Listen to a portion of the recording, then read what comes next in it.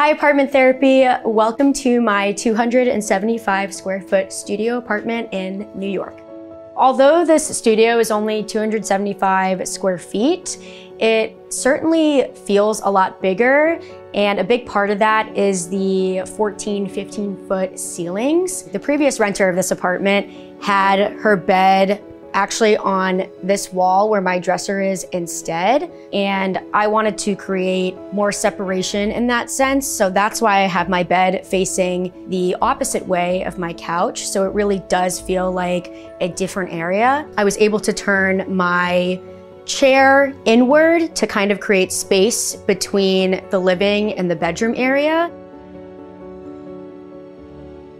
One of the first projects I did in this apartment was putting up peel and stick wallpaper. I got this pattern from Home Depot and I have it on both sides of my apartment. I feel like this creates a big distinction between my living and dining areas and kitchen. So as you can see, my kitchen is a very small and interesting shape and very common for New York City. One of the first projects we did was build these shelves next to the original cabinets. And what we had to do was stick a small piece of wood in between the added cabinet and the original cabinet to have it sit straight, because these were not necessarily straight themselves. After we assembled the shelves, we primed and painted them.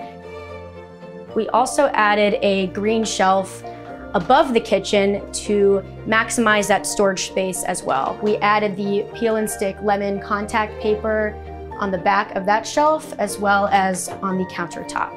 And it actually pulls together sort of the citrus fruit theme. I also added this shelf underneath the sink.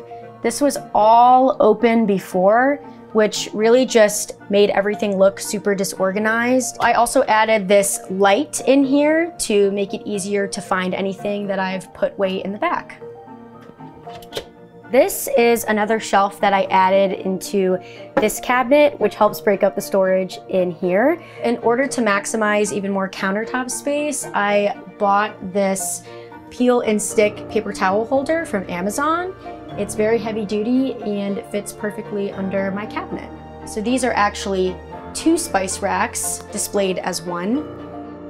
Another part of the project was replacing all of the hardware for the drawers and cabinets. So I also put down peel and stick floor vinyl tiles. Because this cart is located right next to my door, I also use it as an entryway table and place my keys in here, as well as other items like mail, etc. The biggest challenge in my studio apartment was storage. I really had to downsize a lot. I have a lot of storage underneath my bed. My coffee table is a lift top, and there's also storage in there. I got this 2-cube shelf from Target. What I keep here is actually my internet and Wi-Fi, and I kind of hide it with this photo of mine so it's not sticking out. So this is almost like a junk drawer where I just keep miscellaneous items. This is my blanket basket. I got the basket off of the Buy Nothing Facebook group in my neighborhood, actually.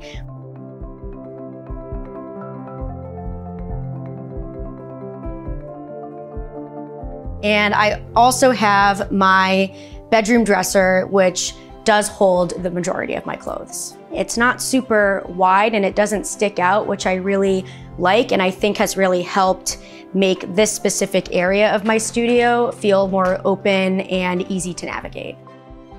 So this closet here is for items that I don't necessarily use every day. That's why I have my rolling cart in front of this door. But I just keep suitcases, cleaning supplies, some shopping bags, and heavier winter jackets in here as well. And this closet is one that I open and use pretty much every single day. I really did have to scale down with my clothing and other items in the matching baskets to not make it feel like it was overflowing. So I also added in hooks here and here to add more space for me to hang up my bags, my hats. As you can see, I need a lot of assistance to get all the way up here to this top cubby of mine. But up here, I keep my bigger storage bins that I don't necessarily want sitting out. My most indulgent pieces in this apartment are my dining table and the 2 chairs. I actually went to an apartment therapy pop-up last year in Soho where I saw these chairs displayed in the small cool space exhibit, and I just had to have them. They were my vision the entire summer. I put up this sconce that I got from World Market. I did have a lamp here originally, but again, I wanted to maximize the space and not make it feel so crowded, which is why I decided to go with the sconce instead. This couch is probably the best find in my apartment. I found it on the street.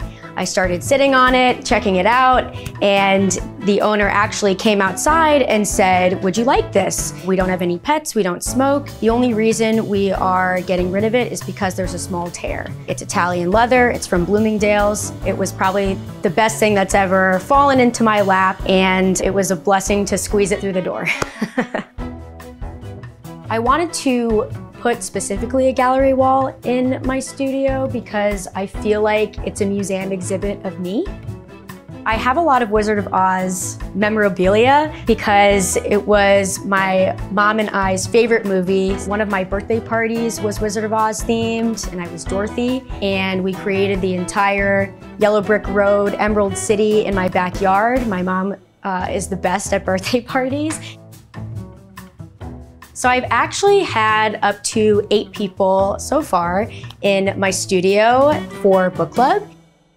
We had everybody sitting in these 2 chairs, my white chair, 3 people on the couch, and then there were also a couple people sitting on the carpet on the floor, which was a big reason why I invested in a more plush area rug.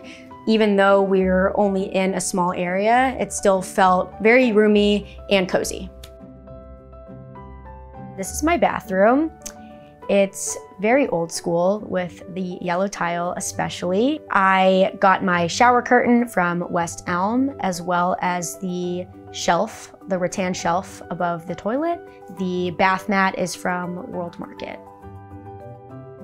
So this was my family dog, Joni. She lived to be about 15. After she passed, my mom had these pillows made for all of us. She was about this size actually, so sometimes when I look over, I do a double take because it looks very lifelike, but it wouldn't be home without a piece of her here. Home is a space where I can be unapologetically myself. Specifically in New York, I feel like I have, through all the craziness of the city, this is a place where I can come and separate myself while still being a part of the excitement of the city. I have a couple of mezuzahs on my doorpost and on the post between my living room and kitchen, and I have my Shabbat candlesticks and other Judaica displayed throughout to really show everybody that, you know, this is who I am, this is a part of me, and this is how I want to share myself with others.